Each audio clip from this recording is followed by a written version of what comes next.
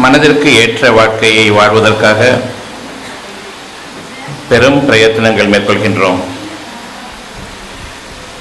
இவ்வகையில் நாம் நம்முடைய வாழ்க்கையை தொடரும் பொழுது நஷ்டங்களும் சோதனைகளும் நம்மை தொடருகின்றன. அப்படியானால் நான் வாழக்கூடிய வாழ்க்கைக்கும் வாழ விரும்பும் வாழ்க்கைக்கும் மிக பெரும் இடையூறுகளும் தேட்டங்களும் இருக்கின்றன. எனக்கு ஏன் நான் விரும்பிய வாழ்க்கை எனக்கு இல்லை? நீங்கள் விரும்பிய வாழ்க்கையை நீங்கள் மேற்கொள்ளவில்லையா அல்லது நீங்கள் விரும்பிய வாழ்க்கை உங்களுக்கு அமையவில்லையா?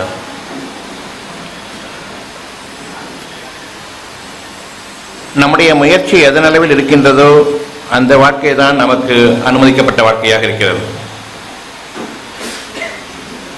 முயற்சி என்பது எண்ணங்களின் அடிப்படையில் நிகழக்கூடியதாக இருக்கிறதே தவிர கை, கால்கள், வாய் ஆகியவற்றை உபயோகித்து நாம் வாழக்கூடிய வாழ்க்கை அது முயற்சியின் அடிப்படையிலான வாழ்க்கை அல்ல. நன்மைக்கு நன்மை கூலியாக இருக்கின்றது. முற்பகலில் நாம் எதனை விதைக்கின்றோமோ அதனை பிற்பகலில் நாம் அறுவடை செய்கிறோம். என்னுடைய வினைக்குரிய கூலிதான் எனக்கு கொடுக்கப்படுகிறது. என்னுடைய தீமைகளுக்கு நான் பிணையாளியாக இருக்கின்றேன். என்னுடைய நன்மையான எண்ணங்களுக்கு நான் உரியவனாக இருக்கின்றேன், அதனுடைய நற்கொடைகளுக்காக.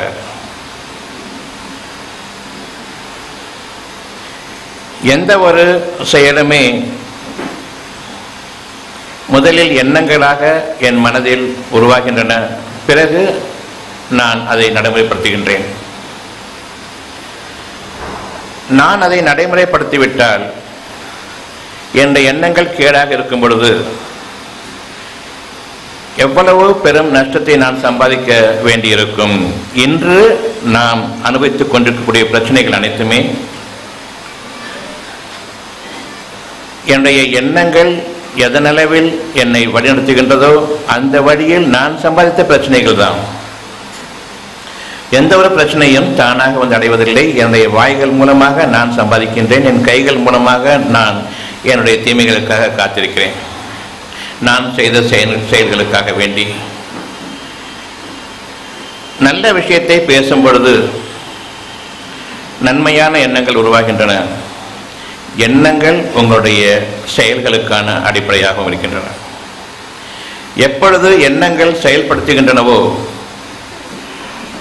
நீங்கள் அதனை செயல்படுத்தவில்லை, தானாகவே அது செயலில் அமைகின்றது. நீங்கள் வழிநடத்தப்படுகின்றீர்கள் உங்களுடைய எண்ணங்களின் அடிப்படையில். மீட்டிங்க்கு வரணும்னு நான் நினைக்கும் பொழுது அந்த எண்ணம் என்னை வழிநடத்துகின்றது, உங்களையும் வழிநடத்துகின்றது.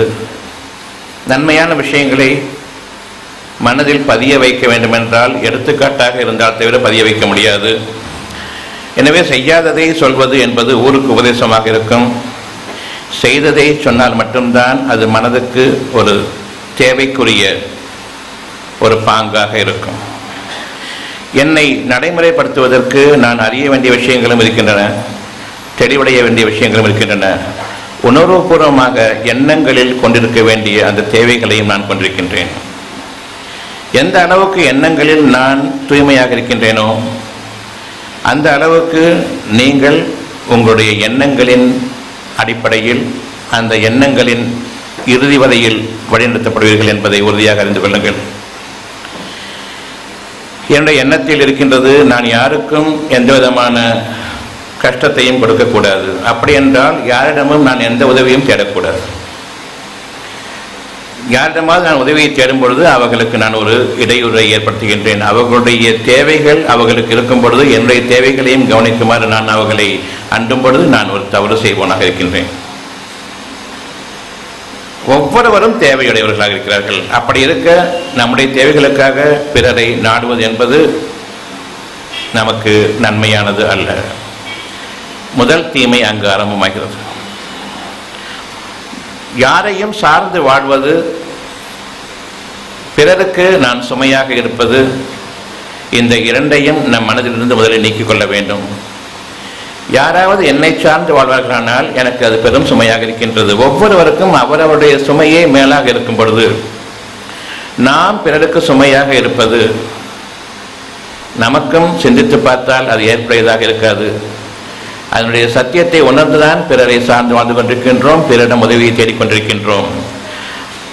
யார் உங்களுக்கு உதவி செய்ய சத்தியற்றவர்களாக இருக்கின்றார்களோ அவர்கள் வெறுமனே உங்களுக்கு தங்கள் வாய்களால் நம்பிக்கையூட்டுவார்கள், நான் உங்களுக்கு உதவுகின்றேன் என்று. ஆனால் நேரம் வரும்பொழுது நிச்சயமாக அவர்களால் உதவ முடியாது.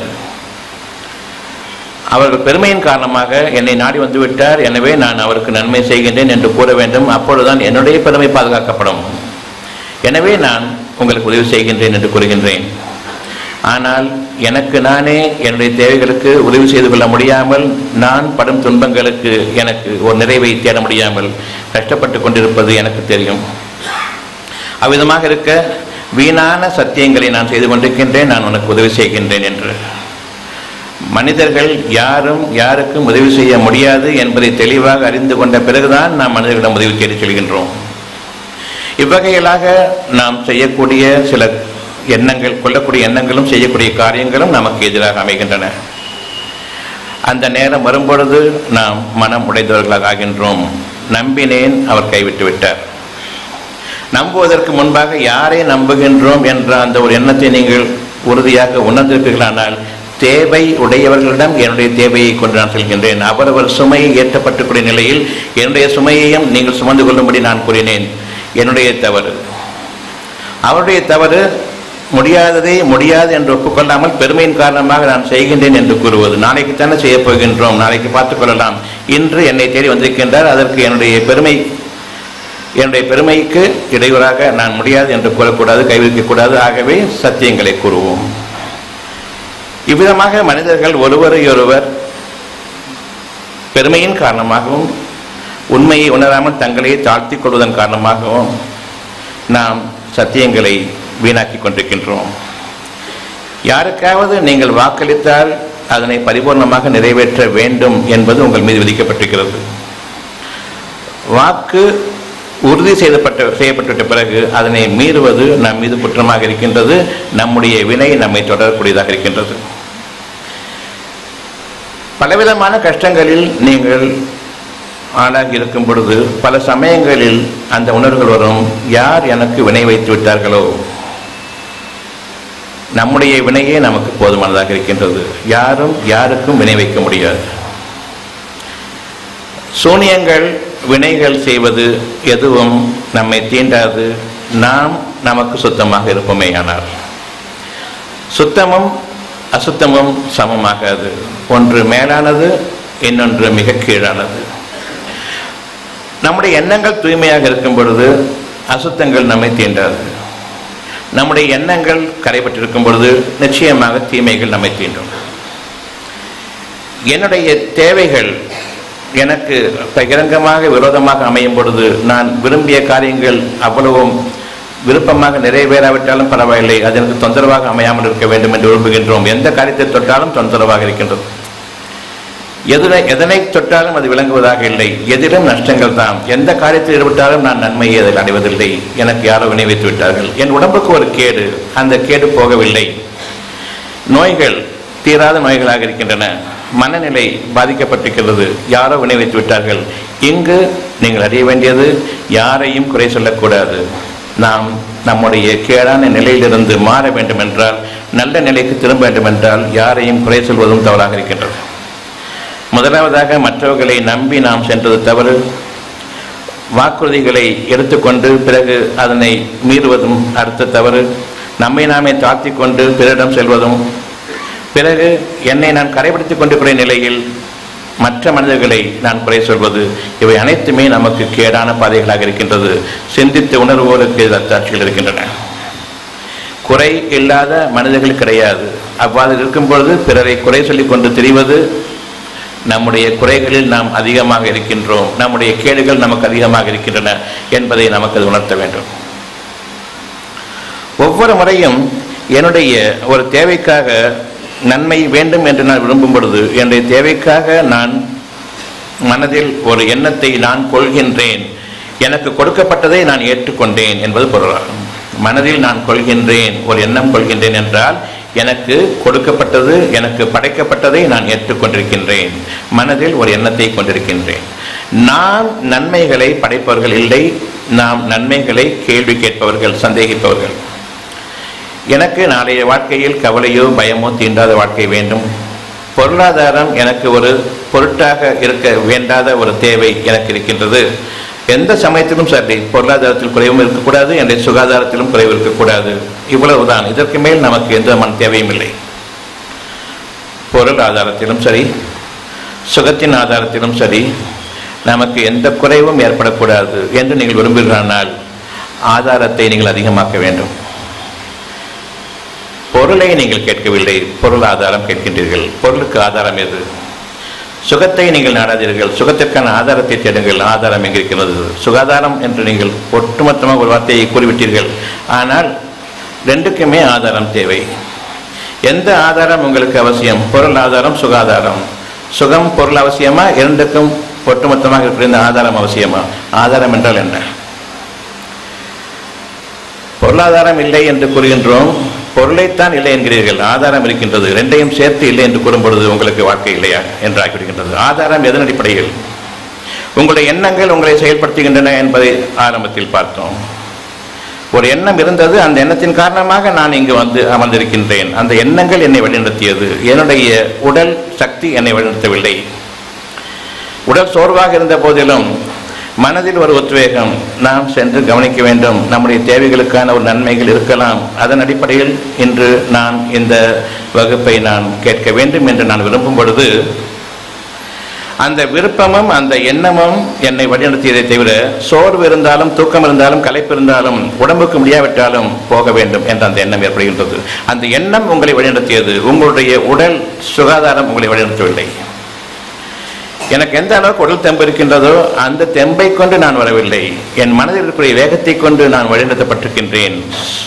எனக்கு சோர்வு இருந்த போதிலும் நான் வழிநடத்தப்படுகின்றேன். சோர்வு இருந்த போதிலும் அந்த சோர்வு என்பது உடலில் திறன் இல்லை என்பதாகும். உடலில் திறன் இல்லை, ஆனாலும் மனதில் ஒரு எண்ணம் இருக்கின்றது. அந்த எண்ணம் உடல் திறனை எல்லாம் உங்களுக்கு கொண்டு வருகின்றது, வழிநடத்துகின்றது. உங்களுக்கு எந்த சிரமமும் இல்லை. மனதில் எந்த அளவுக்கு நீங்கள் நன்மையை கொண்டிருக்கின்றீர்களோ அந்த அளவுக்கு உங்களுக்கு ஆதாரம் நன்மையாக இருக்கின்றது. மனதில் எந்த அளவுக்கு நீங்கள் சந்தேகத்தை கொண்டிருக்கின்றீர்களோ அந்த அளவுக்கு உங்கள் ஆதாரம் கெட்டுவிட்டது. நன்மையை நீங்கள் விரும்பும் பொழுது அந்த விருப்பத்தோடு நம்பிக்கையும் நீங்கள் மேற்கொள்ள வேண்டும். அந்த நம்பிக்கை என்பது யார் படைத்தானோ அந்த எண்ணத்தை படைத்தவன் மீது நான் நம்பிக்கை கொள்கின்றேன்.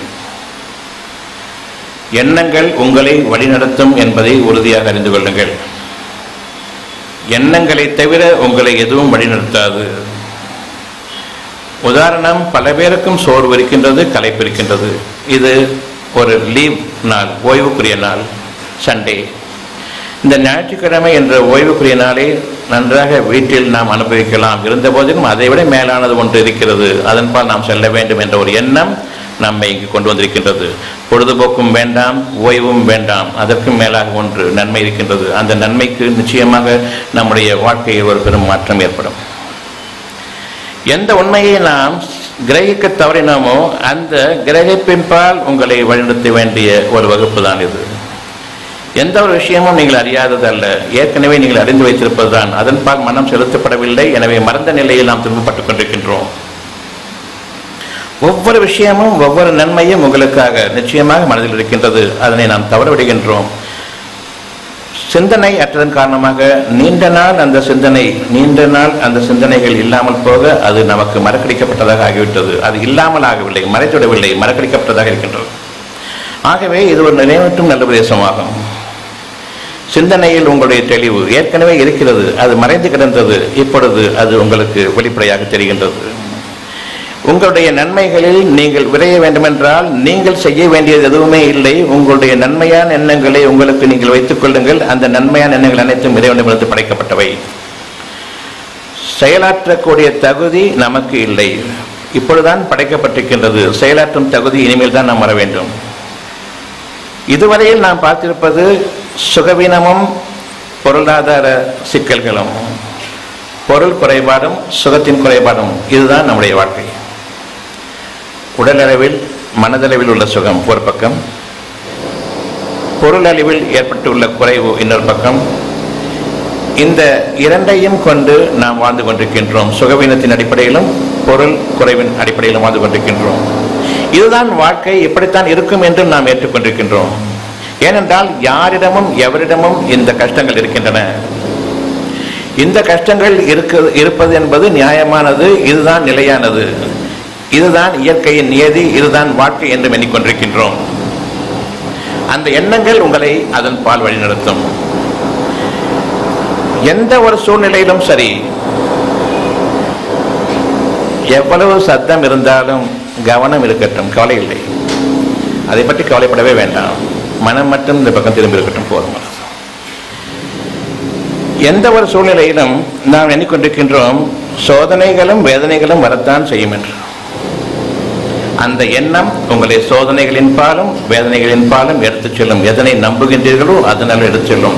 ஆனால் நாம் விரும்புவதோ சோதனைகளோ வேதனைகளோ என்னுடைய வாழ்க்கையில் கூடாது. கூடாது என்ற அந்த உண்மை உங்களுக்கு நிறைவேற வேண்டுமா? மனிதர்கள் பேசிக் கொண்டிருக்கக்கூடியது இது வரத்தான் செய்யும் என்று கூறுவதை நீங்கள் ஏற்றுக்கொள்கின்றீர்களா? எது வேண்டும் எது வேண்டாம்? முதலில் என்னுடைய மனதில் நான் கொள்ள வேண்டியது, என்னுடைய தேவை எது, எனக்கு எது வேண்டும் எது வேண்டாம் என்பதுதான். நன்மைகள் அனைத்தும் வேண்டும், தீமைகள் அனைத்தும் வேண்டாம். முதலாவதாக நாம் தெரிய வேண்டியது, நீங்கள் உங்களுடைய நன்மைகளில் வாழ வேண்டும் என்றால் உங்களுடைய இருதயத்தில் எது நன்மை எது தீமை என்பதை தெளிவாக பிரித்து வந்து கொள்ளுங்கள். டயபெட்டிஸ் இருக்குது, குணமாகணுமா குணமாகக்கூடாதா? குணமாகக்கூடாதுன்னு சொல்றவனை ஏன் நம்புறீங்க? தேவைதானா? அப்படிப்பட்ட ஒரு அறிவு நமக்கு தேவைதானா? சுகம் ஆகாது என்று சொல்லக்கூடிய ஒரு அறிவு தேவையா? தேவையில்லையா? தேவையில்லை. சுகமாக வேண்டும் என்ற ஒரு படைப்பு இருக்கின்றது. படைப்பாளனை தவிர அதை படைக்கவில்லை. உங்களால் எது முடியாதோ அது வேண்டும் என்று உள்ளுக்குள் உருவாகி கொண்டிருக்கின்றது. அந்த எண்ணம் உருவாகியும் விட்டது. இனி நீங்கள் அதை மறுக்கிறீர்கள், இது முடியாது. ஏனென்றால் உலகத்தில் இதுதான் நிகழ்ந்து கொண்டிருக்கின்றது. மனித அறிவால் முடியாது. ஆனாலும் நாம் இறைவனை ஏற்றுக்கொண்டிருக்கின்றோம். இறைவன் மகத்தானவன், அனைத்தின் மீதும் ஆற்றல் மிக்கவன், எல்லா வழிகளையும் அறிந்தவன், அவனுக்கு நிகராக எதுவும் இல்லை. இதன் பிறகு இவன் ஸ்பெஷலிஸ்ட் என்று கூறினால் யாருடைய கேடு?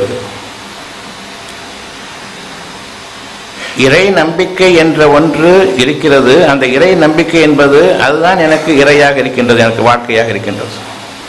எனவே அது இறை நம்பிக்கை. இறையின் மீது நான் நம்பிக்கை கொள்கின்றேன். முதலாவதாக எனக்கு வாழ்க்கைக்கு வசதிகள், வாழ்க்கைக்கு சுகம் வேண்டும். அதுதான் என்னுடைய இறை. உணவு என்னுடைய இறை அல்ல, சுகம் வேண்டும். எது முதலாவதாக வேண்டும்? வயிறு சுகமாக இருந்தால் தான் உணவை ஏற்றுக்கொள்ளும். வயிறு சுகம் இல்லை, உணவு வச்சுக்கிட்டு ஒரு பிரயோஜனம் கிடையாது. எனக்கு இறை வேண்டுமென்றால் இறைப்பை வேண்டும், வயிறு நன்றாக இருக்க வேண்டும், சுகம் வேண்டும், பிறகு உணவு வேண்டும். ஆனால் நாம் சுகத்தை கெடுத்துக்கொண்டு அந்த உணவுக்கான பணத்தை சம்பாதித்துக் கொண்டிருக்கின்றோம். Night shift, day shift. ராத்திரிங்கிறது ஓய்வுக்குரிய நேரமா வேலைக்குரிய நேரமா? எப்படி இதை அனுமதித்தீர்கள்? யாரோ ஒரு முதலாளி சம்பாதிக்க வேண்டும் என்பதற்காக ஷிஃப்ட் போட்டுக்கிட்டு நம்ம தூங்குறோம். அப்படி தூங்க முடியுமா? ஒரு வாரம் நைட்டு தூங்குறது, ஒரு வாரம் பகலில் தூங்க முடியுமா? அப்படிப்பட்ட மனிதர்களிடம் நீங்கள் உங்களுடைய உழைப்பை கொடுத்து வேலை செய்து பணம் சம்பாதித்து பிறகு எல்லாம் கெட்டுவிட்டது. இனி நீங்கள் எதை கொண்டு உங்களை வாழ்விக்கப் போகிறீர்கள்? அடுத்தவனுக்கு வேலை செய்யக்கூடாது என்ற எண்ணம் இப்பொழுது ஏற்பட வேண்டும். எவன் ஒருவனுக்கும் நான் வேலை செய்யக்கூடாது, வேலைக்காரனாக போகக்கூடாது, கூலிக்காரனாக வாழக்கூடாது, சொந்தமாக வாழ வேண்டும், இதுதானே உங்களுடைய விருப்பம். அதை விட்டுட்டு எல்கேஜியில் போகும்போதே நல்லா படித்து நிறைய மார்க் வாங்கி ஃபர்ஸ்ட் மார்க் வாங்கினா உனக்கு நல்ல வேலை தருவோம், முதல் தர கூலிக்காரனாக போகலாம், நீ தானே வேலை செய்து லாயக்குன்னு அங்கேருந்து பொறுக்கிட்டு போகிறதுக்கு கேம்பஸ் இன்டர்வியூ. இப்படி பொறுக்கிகள் என்னை பொறுக்கி கொண்டு போவதற்கு நான் மனிதனா அல்லது உதிரி கிடக்கக்கூடிய பொருளா? நீங்கள் அறிய வேண்டும், எல்கேஜி படிக்க போகும்போதே ஒரு கூலிக்காரனாக நான் மாற்ற போறேங்க. என் மகனை நல்ல ஸ்கூலில் போனால் நல்ல கூலிக்காரனாக போவோம், நிறைய பணம் சம்பாதிக்க முடியும். எதுவும் கிடையாது. உங்களுடைய படிப்பை கொண்டு பணத்தை சம்பாதிக்க முடியுமே தவிர சுகத்தை சம்பாதிக்க முடியாது. பணம் சுகம் இந்த இரண்டில் எது உங்களுக்கு உதவக்கூடியது? சுகம். சுகவீனம் ஏற்பட்டுவிட்டால் பணத்தை கொண்டு சுகத்தை திரும்ப பெற முடியாது. நீங்கள் எந்த சுகத்தினுடைய ஆதாரத்தை தவறவிட்டீர்களோ அந்த ஆதாரத்தை பணம் பெற்று தராது. அவ்வளவையும் செலவழித்தாலும் சரி, அந்த பணம் உங்களுக்கு உதவாது.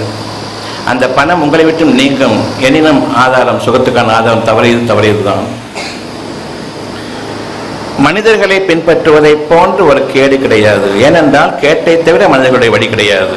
எனவே நீங்கள் கூறுகின்றீர்கள் நல்லதற்கு காலமில்லை. மனிதர்களுடைய வழிமுறைகள் அனைத்தும் கேடுதான்.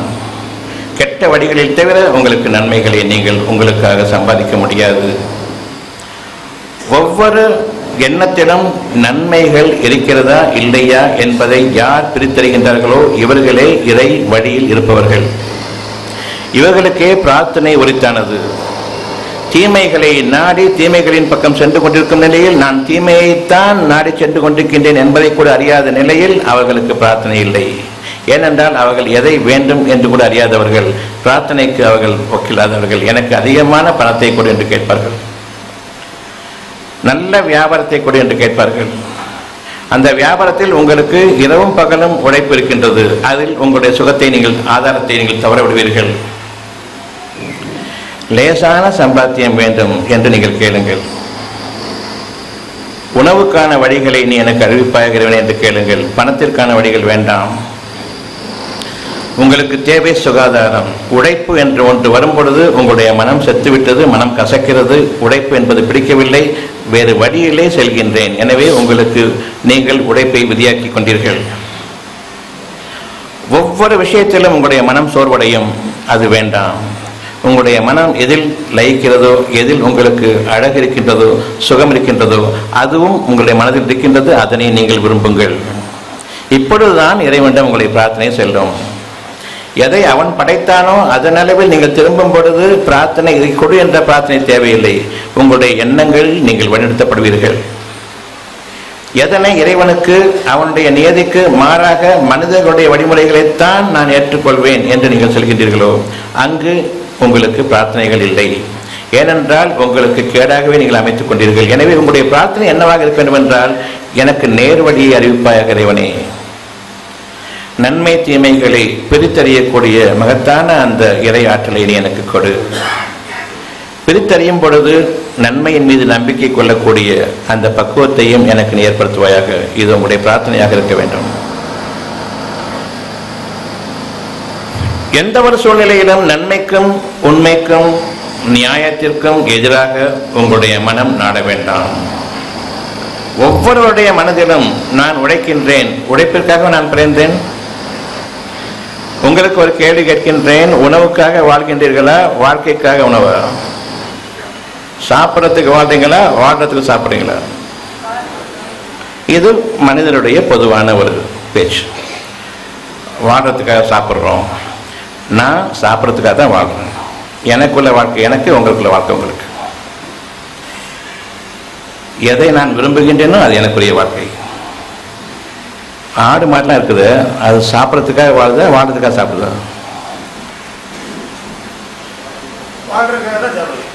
சாப்பிட்டு வாடுது, வாழ்ந்து சாப்பிடல.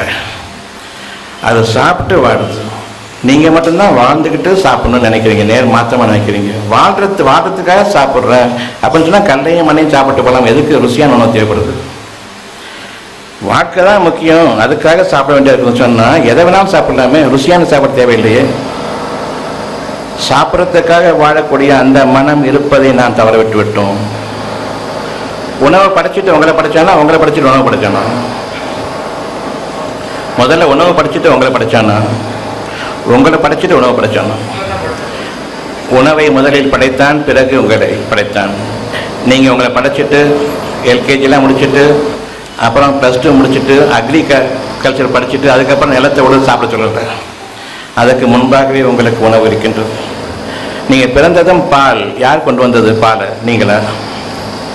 சாப்பிட்டு தானே வாழ்றீங்க, சாப்பிட்டு வாழணுமே தவிர வாழ்ந்து சாப்பிட்றது கிடையாது. எல்லா சக்தியும் போயிடுச்சு, கவலைகள் தீண்டுடுச்சு. இனிமேல் எனக்கு சக்திகள் குறைந்த நிலையில் என்னுடைய உறுப்புகள் வேலை செய்யாது, பலவீனமாக இருக்கும். உலக மனிதர்களை பின்பற்றினால் எல்லாம் ஏற்பதற்கு மாறாக, ஏற்றுக்கு மாறாக இருக்குமே தவிர அதனை நீங்கள் உங்களுடைய கருவாக கொண்டிருப்பீர்களானால் உழைத்து உழைத்து ஓடாய் தேய்ந்ததுதான் மிச்சம் என்ற அளவுக்கு நீங்கள் ஆகிவிடுகிறீர்கள். பிறகு நீங்கள் வாழ்வதற்காக வேண்டி மருந்துகளை சாப்பிட வேண்டியிருக்கும். சுகத்தை தவற விட்டு விட்டீர்கள்.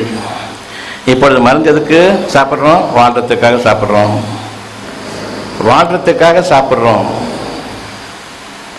சாப்பிட்றதுக்காக வாழ்றதை விட்டதுனால மருந்துகளை உயிரையாவது பிடிச்சிப்போம் அப்படின்னு சொல்லிட்டு இங்கே உணவுக்கு பத்தியம் போட்டுவிட்டு மருந்துகளை சாப்பிட வேண்டியிருக்கும். வயிறு படைக்கப்பட்டிருப்பது உணவுக்காகத்தானே தவிர மருந்துக்காக அல்ல. எனினும் அந்த உணவுக்காக வயிறு படைக்கப்பட்டிருக்கும் பொழுது உணவுக்கே ஒத்துக்கொள்ளவில்லை வயிறு, ஆனால் மருந்துக்கு ஒத்துக்கொள்ளும் என்று அவர்கள் கூறுகின்றார்கள். நீங்கள் அதை ஏற்றுக்கொண்டீர்கள். இப்பொழுது உங்களுடைய எண்ணத்துக்கு தகுந்த மாதிரி உங்களுடைய உடல்நிலை மாறுகின்றது. உணவு ஒத்துக்கொள்ளாது, மருந்துகளை ஏற்றுக்கொள்ளுங்கள். இப்பொழுது உணவும் கிடையாது, வயிறும் இனியும் கெடும். ஒரு மாத்திரை சாப்பிட்டாலே போதுமே, வாய்க்கசப்பு ஏற்பட்டுமே. அந்த வாய்க்கசப்பு வயிறு மந்தமா போனதுக்குரிய அறிகுறி தானே. கல்லீரல் லிவரும் மந்தமா போச்சு. இந்த மருந்துகளை நீங்கள் ஏற்றுக்கொண்டு இதில் தான் வாழ்க்கை என்று நம்பியதற்கு அதிலும் ஒரு கோடி இருக்கின்றது. மருந்துகளை சாப்பிட்டு வாடுங்கள். குற்றுயிரும் குலையுரமாக கடைசி வரையில் நாம் வாழ்ந்து கொண்டிருக்கின்றோம். இந்த நிலையில் எனக்கு சுகம் வேண்டும் என்று விரும்புகின்றீர்கள். ஒரு காலம் சுகம் கிடையாது. சின்ன வயசுல ஓடின மூக்கோட்டம் கடைசி வரைக்கும் மூக்கடைப்பு தான். சின்ன வயசுல ஏற்பட்ட சளி கடைசி வரைக்கும் ஆஸ்துமால போய் நிற்கும். சின்ன வயசுல உருவாகக்கூடிய அந்த கோடைகள் இறுதியில் லங் கேன்சராக மாறும். வயிற்றுப்பாதைகளும் அவ்விதமாகத்தான். உங்களுடைய டயபெட்டிஸ், உங்களுடைய பிபி, உங்களுடைய வேறு எந்த நோயாக இருந்தாலும் சரி, சாதாரண ஜுரம் கூட இப்பொழுது முடக்குவாத ஜுரமாக மாறிவிட்டது. ஒரே ஜுரத்துக்கு 1000 பெயர்கள் வைத்து விட்டார்கள். ஏனென்றால் இது இந்த ஜுரம், அது அந்த ஜுரம், இதை கண்டுபிடிக்க வேண்டும், அதை கண்டுபிடிக்க வேண்டும். உங்கள்கிட்ட காப்பாற்றிக்கிறதுக்காக, தன்னை மருத்துவர்கள் காப்பாற்றிக் கொள்வதற்காக அவ்வளவு விதமான நோய்களுடைய பெயர்களையும் குறிவிட்டார்கள். மனித நோயை தவிர அவ்வளவு மிருகங்களுடைய பெயர்களும் வைத்தாகிவிட்டது உங்களுடைய நோய்களினுடைய காரணங்களாக. அதிலிருந்து உங்களுக்கு குணமும் கிடையாது, சுகமும் கிடையாது. இருந்தாலும் வருமுன் காப்போம் என்றும் கூறுகின்றார்கள். வந்த பின் அவர்கள் காப்பவர்கள் இல்லை, இப்பொழுது வருமுன் காப்பாற்றுகின்றார்கள். என்ன காரணம் என்று கேட்டால் காரணம் தெரியாது. பன்றி காய்ச்சல், பன்றிகள் அழிச்சிட வேண்டியதானே, அழிக்க மாட்டார்கள். ஏனென்றால் பன்றி தேவை. கொசு காய்ச்சல்னா கொசு அழிச்சிடலாம், ரேட் ஃபீவர்னா ரேட் அழிச்சிடலாம், பறவை காய்ச்சல் சொன்னால் கோடிக்கணக்கான கோழிகளை அந்த பறவைகளை அழிச்சிடலாம். பன்றி காய்ச்சல் சொன்னால் அடிக்கக்கூடாது, பன்றிகள் அடிக்கக்கூடாது. ஏன்னா உங்களோட பன்றி முக்கியம், எனக்கு மனிதர்களை விட பன்றிகள் ரொம்ப முக்கியம். அதனால பன்றிகள் அடிக்கக்கூடாது. எனவே ஒவ்வொரு விஷயத்திற்குமே மனிதர்களுடைய அறிவை நீங்கள் நாடும் பொழுது எந்த அளவுக்கு நாம் நம்முடைய சுய உணர்வுகளிலிருந்து வழி தவறி விட்டோம் என்பதை நீங்கள் அறிய வேண்டும். எந்த ஒரு காரணத்தை கொண்டும் மனிதர்களுடைய வழிமுறையை பின்பற்றாதீர்கள். உங்களுடைய மனதில் சுகம் வேணுமா வேண்டாமா? வேண்டும். இதை நிறைவேற்றுபவர் யார்? எவரும் இல்லை. ஆகவே எவரையும் நான் பின்பற்ற மாட்டேன். சுகம் வேண்டும் என்று அறிவித்தது யார்? இறைவன். இறைவனை பின்பற்றுகின்றேன். அதாவது நன்மையை நம்புவது இறைவனை பின்பற்றுவதாகும். நன்மையை மனிதர்களிடமிருந்து பெற முடியாது. எனவே என்னுடைய எண்ணங்கள் அனைத்துமே இறைவன் பால் என்னை அறியாமலேயே திரும்புகின்றன. என்னை அறியாமலேயே இறைவனும் ஏற்றுக்கொள்கின்றான். அதற்குரிய பாதைகளில் உங்களை அமைக்கின்றான். எனவே உங்களிடமிருந்து எந்த சிரமத்தையும் அவன் உங்களுக்காக எதிர்பார்க்கவில்லை. நீங்கள் அவனை வழிபட வேண்டி எந்த விதமான பிரயத்தனமும் மேற்கொள்ள வேண்டிய அவசியம் இல்லை. நன்மையை ஏற்றுக்கொண்டீர்களா இல்லையா? நான் கொடுத்ததுதான், அதை ஏற்றுக்கொள்ளுங்கள். நீங்களிடம் எதையும் கேட்காதீர்கள். நீங்கள் கேட்பது பெரும்பாலும் கெட்டதை தவிர கிடையாது. சுகத்திற்கான ஆதாரங்களை என்னிடம் கேளுங்கள், நான் காட்டுகின்றேன். மனிதர்களிடம் இந்த சுகாதாரம் கிடையாது. பொருளுக்கான ஆதாரங்களை என்னிடம் கேளுங்கள், மனிதர்களிடம் இல்லை. அவர்களுக்கான அந்த ஆதாரங்கள் கிடையாது. நீங்கள் அறிந்து கொண்டிருப்பீர்கள், இதுவரையில் உங்களுக்கான ஆதாரங்கள் கிடையாது. உழைப்பு உயர்வு என்று கூறுவார்கள். 58 வயதுக்கு பிறகு உழைப்பு வேண்டாம், வெளிச்சல். இன்னும் அந்த உழைப்புக்கு மதிப்பு கொடுத்துருக்கோமே. 20 வயசுலேருந்து 58 வயசு வரைக்கும் நான் உழைச்சதுக்கு மதிப்பு மரியாதையை கடைசி தூக்கி வெளியில் வீசுறதா? அப்போ அந்த உழைப்புக்குரிய மதிப்பு என்ன? இவ்வளவுதான். உழைப்பின் காரணமாக நீங்கள் நன்மைகளை வீணாக இது உண்டு என்று எண்ணிக்கொண்டிருக்க வேண்டாம். உங்களுக்கு கேடுகளை தவிர கிடையாது, சுகவினத்தை தவிர கிடையாது, பொருளாதாரமும் இறுதியில் 58 வயதுக்கு பிறகு கிடையாது. அந்த உழைப்பின் சத்தியம் இருந்திருந்தால் அந்த உழைப்பு உங்களுக்கு பெற்று தந்திருக்க வேண்டும். ஆனால் அந்த உழைப்பு என்பது இறைவன் விதித்த சத்தியம் அல்ல. நீங்கள் சுகமான வாழ்க்கை வாழ வேண்டும். சுகமான வாழ்க்கை வாழ வேண்டுமா அல்லது கஷ்டமான வாழ்க்கை வேண்டுமா? இந்த இரண்டில் சுகமான வாழ்க்கை வேண்டும். சந்தேகம் இல்லாமல் அது தெளிவான உறுதியான ஒரு தேவை. ஆனால் நீங்கள் கஷ்டப்பட்டு சம்பாதிக்கணும்னு சொல்றீங்க. ஏற்கனவே சுகம் இருக்குது, வேற ஏதாவது சம்பாதிக்க போறீங்க கஷ்டப்பட்டு? சுகத்தோடு படைத்தான், எந்த விதமான கஷ்டங்களும் இல்லாத நிலையில் இறைவன் உங்களை படைத்தான். மூக்கும் முடியுமா சுகாதாரத்தோடு படைத்தான். பாலையும் கொண்டு வந்தான், அவன் தான் கொண்டு வந்தான். அதை கூட்டி விடுக்கக்கூடிய அந்த ஞானங்களையும் அவன் தான் கொடுத்தான். குறையடிக்கிறாங்க. அதுக்கு பசிக்குரிய அந்த வேலையையும் அறிவித்தான், அவன் தான் அறிவித்தான். தாயும் எப்பொழுது குழந்தைக்கு பசிக்கிறது என்பதை அறியக்கூடிய ஒரு சிறு அறிவையும் கொடுத்தான். இவ்வளவும் நீங்களா செய்தீர்கள்? உங்களுடைய அறிவை கொண்டு நீங்கள் நிறைவேற்ற முடியுமா? இவ்வளவும் கொடுத்து உங்களுக்கு பேசக்கூடிய சக்தியை கொடுத்ததும் இறைவனுக்கு புறம்பாக நாம் செயல்படுகின்றோம். ஒவ்வொரு விஷயத்திலும் ஆரம்ப முதலாக நீங்கள் நினைவு கிடைக்கக்கூடிய அந்த நாள் வரையிலும் இறைவன் உங்களை பாதுகாக்கின்றான், நீங்கள் அல்ல. ஒவ்வொரு நன்மையும் உங்களை தேடி வந்தது, நீங்கள் அந்த நன்மையை தேடி போகவில்லை. எனவே நீங்கள் எப்பொழுது நன்மைகளை தேடி போகின்றீர்களோ நன்மைகளை தவற விட்டுவிட்டீர்கள். ஒரு சாதாரண மரத்தை பார்த்தா கூட நின்ற நிலையில அது காய்க்குது. மேலே எங்க அது படைக்கப்பட்டதோ அந்த இடத்துல நிற்குது, நிலைச்சு நிற்குது, அந்த இடத்துல தான் நிற்குது. எல்லா உணவும் அதை தேடி வருது. அதிலிருந்து காய்க்கக்கூடிய அந்த பழங்களும் கனிகளையும் வர்றவங்க எல்லாரும் பறிச்சுட்டு போறாங்க. அங்கே வந்து ஒரு இடத்துல நிலையா நிற்கும் பொழுது, ஒரு எண்ணத்தில் நிலைநிற்கும் பொழுது அவ்வளவு நன்மைகளையும் உங்களை தேடி வருவதற்கான ஒரு சிறு உதாரணம் தான். நீங்கள் கிழக்குக்கும் மேற்குக்கும் வடக்குக்கும் தெற்குக்கும் ஓடிக்கொண்டிருக்கின்றீர்கள் உங்களுடைய உழைப்பை நாடி. இருந்தாலும் உங்களுக்கு எந்த விதமான நன்மையும் இல்லை. இறுதியில் நீங்கள் இறுதியில் எதுவுமே இல்லாதவர்களாக ஆகிவிட்டீர்கள். ஒன்று பொருளாதாரம் இருக்கும், சுகாதாரம் இருக்காது. சுகம் இருக்கும், பொருள் இருக்காது. இந்த இரண்டும் இருந்தாலும் மிக பெரும் குழப்பங்கள், வேதனைகளிலும் பிரச்சனைகளிலும் சிக்கித் திரிவீர்கள். உங்களுடைய நன்மைகள் உங்களை விட்டும் பாடாகிவிடும். மனம் என்ற ஒன்று அலைக்கடிக்கப்படும். இறுதியாக இருந்த இடத்தில் நீங்கள் உங்களுடைய நன்மைகளை பெற வேண்டி நீங்கள் சுற்றி பாருங்கள். இயற்கையுடைய அமைப்பை ஒவ்வொன்றுக்கும் இறைவன் கொடுக்கின்றான். ஒரு தேங்காய் கூட மேலே போய் கீழே தண்ணி கிடையாது, மேலே தண்ணி இருக்குது. மரம் மாதிரி நிற்கிறேன்னு கேட்பாங்க எல்லாரும். அந்த மரம் செய்யக்கூடிய வேலை அவங்களால செய்ய முடியாது. அந்த மரம் மாதிரி நிற்கிறது தான் உங்களுக்கு நன்மைகள் இருக்குது. அதை தவறாகவும் பேசுவாங்க. மரம் சும்மா நிற்குது, அது நிற்கிற இடத்துல யார் அது கொண்டு வந்து தர்றது? அதனுடைய தேவைகள் நினைத்து, மனிதர்களுக்கு தேவையான தேவைகள் நினைத்து கொண்டு வந்தது படங்களாக கனிகளாக தர்றது யாருங்க? இவ்விதமாக நன்மைகள் உங்களை தேடி வர வேண்டும் என்று நீங்கள் விரும்புங்கள். நீங்கள் நன்மைகளை தேடி போக வேண்டாம், அங்கு நன்மைகள் இல்லை. தாகித்திருப்பவன் தூரமாக பாலைவனத்தில் பார்க்கின்றான் தண்ணீர் என்று. அதன் அருகே வரும்போது அது எதையும் காண மாட்டான். அங்கு இன்னும் கொஞ்சம் தூரத்தில் தண்ணீரை பார்ப்பான். உங்களுடைய வழிமுறைகள், நீங்கள் எதிர்பார்க்கக்கூடிய நன்மைகள் ஒரு காணல் நீரை போன்றது. பாலைவனத்தில் ஒரு காணல் நீரை போன்றது. அதனை நாடி நீங்கள் செல்ல வேண்டாம். நீர் உங்களை தேடி வரும். மழை பொழிய வேண்டும், நீர் உங்களை தேடி வருகின்றது. இந்த பூமி தடைக்க வேண்டும், பூமி இறந்துவிடக்கூடாது. அந்த பூமியை நீங்கள் காப்பவர்கள் இல்லை. அந்த பூமி இயற்கையால் பாதுகாக்கப்படுகின்றது. இறந்த பின் மழைக்கு பின் அந்த பூமி உயிர் பெறுகின்றது. உங்களுக்கு இருந்த இடத்தில் நன்மைகள் வரும் என்பதற்கான உதாரணங்கள் ஒன்றல்ல இரண்டல்ல, எண்ணற்ற உதாரணங்கள் இருக்கின்றன. நீங்கள் அதனை நம்பவில்லை. உழைத்து சம்பாதிக்க வேண்டும் என்ற அந்த ஒரு உணர்வை நீக்கிக் கொள்ளுங்கள். உழைப்பு என்பது என்னுடைய சுகவீனமாகும்.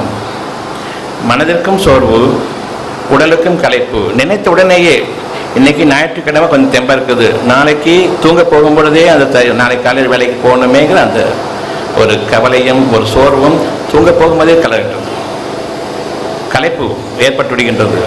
சனிக்கிழமை தூங்க போகும்போது உற்சாகமாக இருக்கும், ஞாயிற்றுக்கிழமை தூங்க போகும்போது கவலை சோர்வு. ஏனென்றால் எது உங்களுக்கு பிடிக்காதோ அதனை நீங்கள் ஊருக்காக ஏற்றுக்கொண்டீர்கள். ஊர் உலகம் உங்களை மிச்சனத்துக்காக வேண்டி, சொந்தமாக நான் நன்றாக வாழ வேண்டும் என்பதற்காக இல்லை. உங்களை தேடி உணவு வர வேண்டும். நீங்கள் உணவுக்காக வாடுங்கள், வாழ்க்கைக்காக உண்ண வேண்டாம். வாழ்க்கை என்பது உணவிலிருந்து ஆரம்பமாகின்றது. நீங்கள் உங்களுடைய வேலைகளில் ஈடுபடும் பொழுது வாழ்க்கை தேய்ந்து கொண்டு போகின்றது, மனமும் சோர்வடைகின்றது. இனி உங்களுடைய சுகாதாரம் கெட்டுவிட்டது. மனம் எந்த தருணத்திலும் சோர்வடையக்கூடாது. நீங்கள் சுகத்தை தேடி போக முடியாது, சுகம் உங்களை தேடி வர வேண்டும். சரியா தப்பா? ஆனால் பொருளை மட்டும் நான் தான் தேடி போன வராதுன்னு சொல்றீங்க. ஒரு பொருளாதார நஷ்டம் ஏற்படுறதா இல்லையா உங்களுக்கு? எல்லா முயற்சிகளையும் கடுமையாக மேற்கொண்டிருக்கும் போது பொருளாதார நஷ்டம் ஏற்படுறதே இல்லையா? அதை நீங்கள் வரவழைச்சிங்களா, தானே வந்ததா? நான் இன்னும் பொருளாதார நஷ்டம் ஏற்படக்கூடாதுன்னு தடுத்துக்கிட்டு தான் முயற்சி பண்ணுவேன். அந்த தடுப்பையும் மீறி பொருளாதார நஷ்டம் வரக்கூடாது என்ற அந்த அடிப்படையில்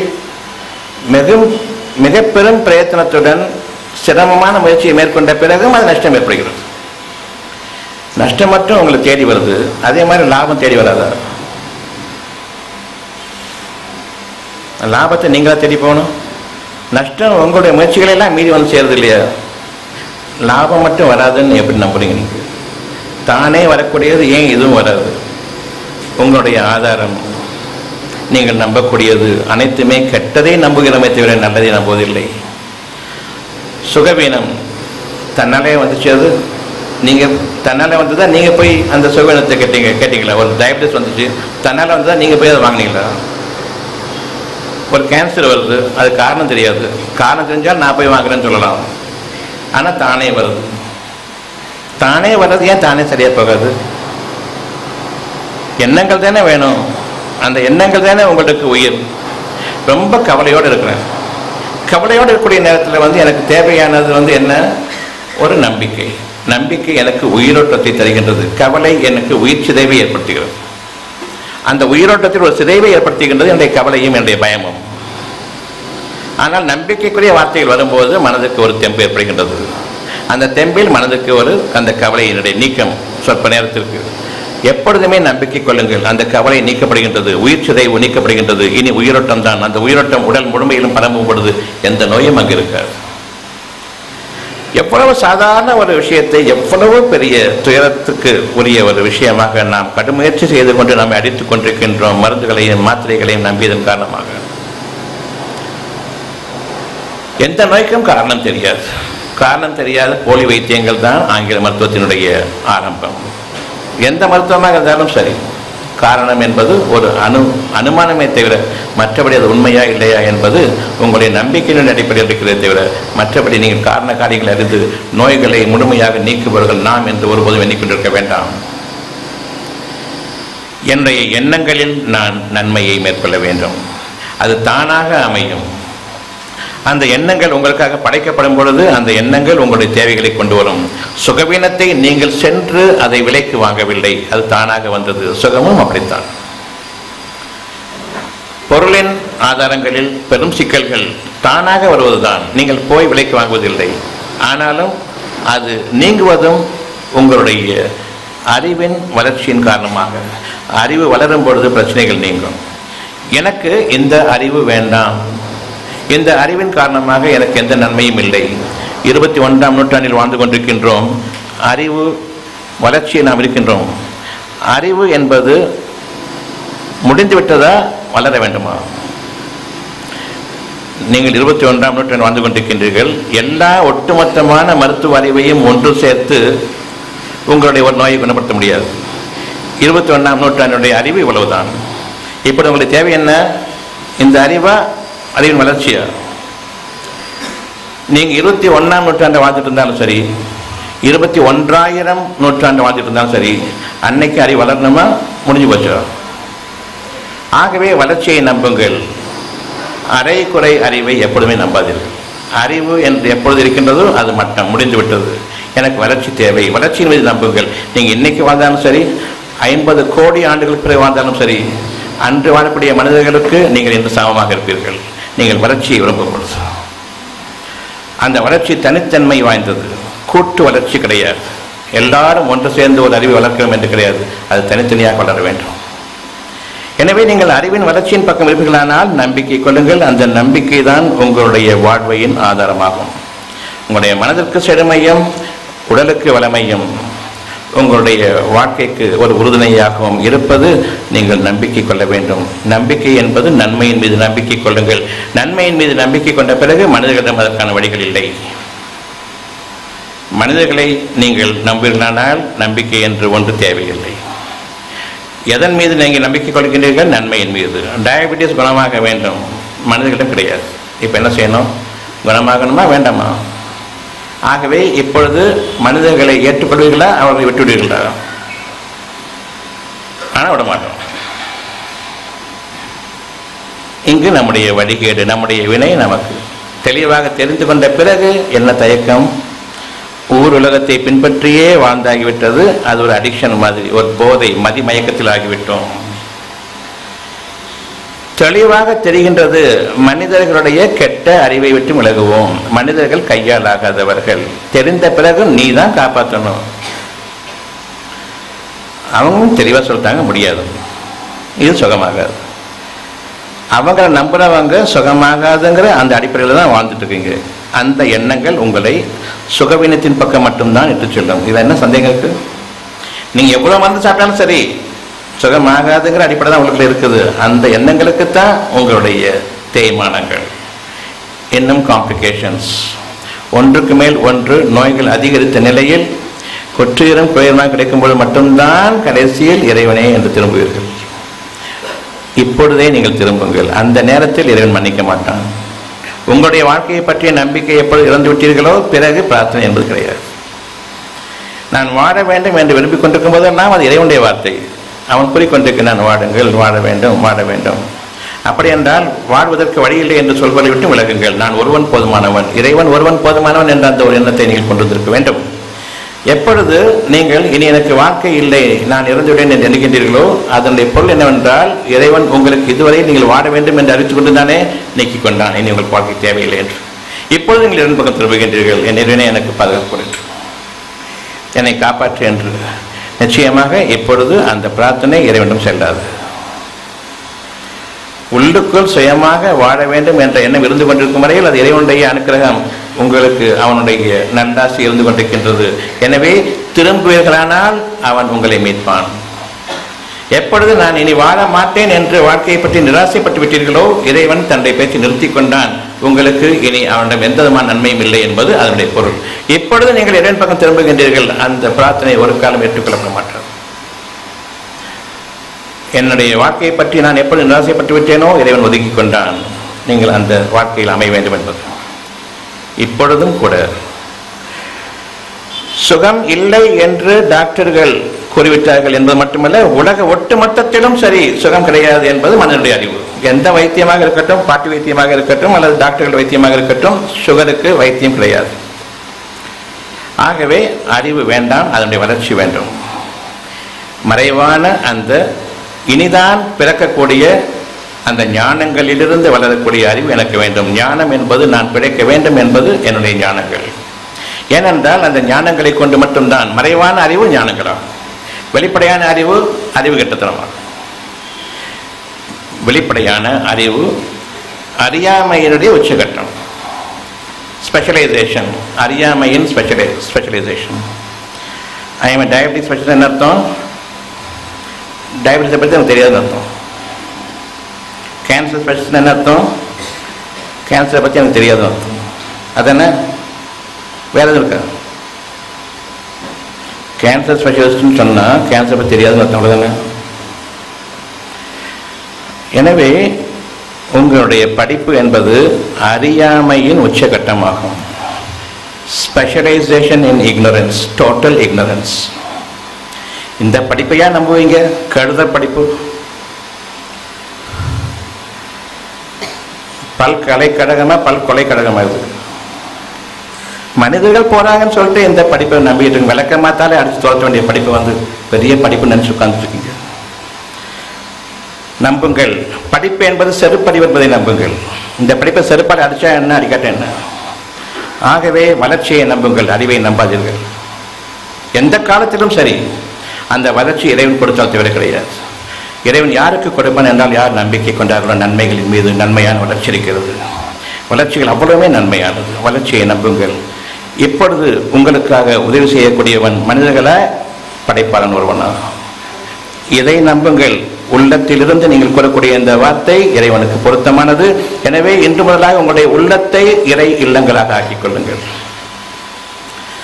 அந்த உள்ளத்தில் நன்மைகள் விதைந்து கொண்டிருக்கும் பொழுது, விதைக்கப்பட்டுக் கொண்டிருக்கும் பொழுது நம்புங்கள். அங்கிருந்து உங்களுடைய நல்லாசியின் காரணமாகவும் நீங்கள் நன்னம்பிக்கை கொண்டதன் காரணமாகவும் இறைவன் உங்கள் மீது திருப்தி கொண்டான். எனவே காலத்தின் மீது சத்தியமாக உங்களுடைய வாழ்க்கை நஷ்டத்தில் இல்லை. பொறுமையை மேற்கொள்ளுங்கள், நம்பிக்கையை மேற்கொள்ளுங்கள். நம்பிக்கையோடு அவநம்பிக்கையை சேர்க்க வேண்டாம். நீங்கள் குழப்பவாதிகள். நன்மையும் தீமையும் தெளிவாக பிரிந்து நிற்கும் வரையில்தான் உங்களுக்கு வாழ்க்கை தெளிவாக இருக்கின்றது. எப்பொழுது இரண்டையும் சேர்க்கின்றீர்களோ குழப்பங்கள். அந்த குழப்பத்தில் நன்மையும் இல்லை, தீமையும் இல்லை. வாழவும் மாட்டீர்கள், சாகவும் மாட்டீர்கள். தத்தளித்துக் கொண்டிருக்கக்கூடிய இந்த வாழ்க்கை நமக்கு கூடாது என்று முதலாக. எதை பற்றிய ஞானம் இல்லையோ இறைவனிடம் கேட்டால் என்ன? நீங்கள் தான் இறை நம்பிக்கை கொண்டவர்களாக இருக்கின்றீர்களே. இறைவனுக்கு எல்லா ஆற்றலும் உண்டு என்பது தெரியும், எல்லா வழிகளும் தெரியும். அப்படி இருக்கும் பொழுது ஏன் மனிதர்களை நம்பினீர்கள், அவருடைய கல்வியை நம்பினீர்கள்? தெளிவாக அறிவித்த பிறகும், வெளிப்படையாக அறிவித்த பிறகும், எல்லா ஸ்பெஷலிஸ்டுகளுமே உதவாக்கரைகள் என்பது தெளிவாக அறிவித்த பிறகும் உங்களுக்கு என்ன கேடு? ஏன் இந்த விஷயத்தை நாம் புரிந்து கொள்ள தவறுகின்றோம்? நான் செத்துத்தான் போவேன், நல்லா தெரியுது, அப்புறம் சாக வேண்டியதுனா ஏன் வாழ திரும்புறீங்க? இந்த நோயில நான் சாகத்தான் போறேன், அப்புறம் எதுக்கு அதுலேருந்து விடுபடக்கூடிய வழிகளை தேடுறீங்க? இன்னும் உள்ளுக்குள்ள தானே போக வேண்டியிருக்கும். வேதனைகளும் சோதனைகளும் வரத்தான் செய்யும் சொல்றீங்க, எதிர்நீச்சல் போடணும்னு வேற சொல்றீங்க. அப்படி வேதனைகளும் சோதனை வரும்பொழுது அது நீங்கன்னு வேற சொல்றீங்க. போதும் போதும் சாமிங்கிறீங்க. அது முதலே சொன்ன என்ன?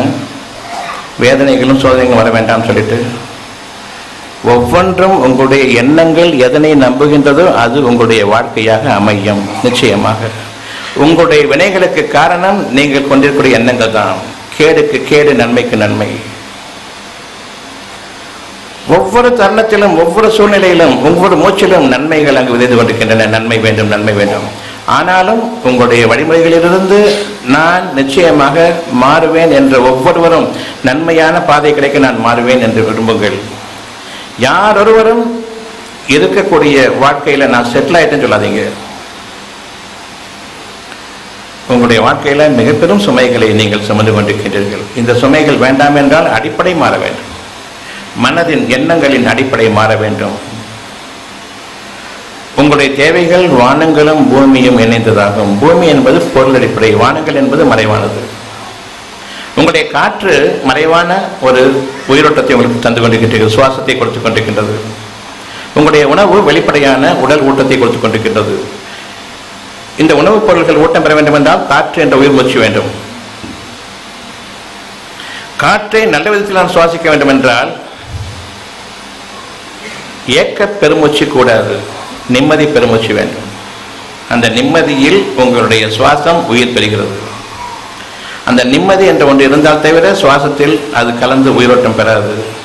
கவலையோடு நீங்கள் இருக்கும் காலமெல்லாம் நெஞ்சு கூட குறுகி கொண்டே போகும். ஒரு நம்பிக்கை என்று வரும்பொழுதுதான் நிம்மதி பெருமூச்சு நெஞ்சு விரிவடைய ஆரம்பிக்கின்றது. அங்குதான் உங்களுக்கு உயிரோட்டம் ஆரம்பமாகின்றது. இதை நாம் அறிய மாட்டோம். நம்பிக்கையில் உங்களுடைய வாழ்க்கை, உங்களுடைய உயிருக்கு உயிர் கொடுக்கக்கூடியது நம்பிக்கை, உங்களுடைய உயிரோட்டத்தை சிதைக்கக்கூடியது கவலை.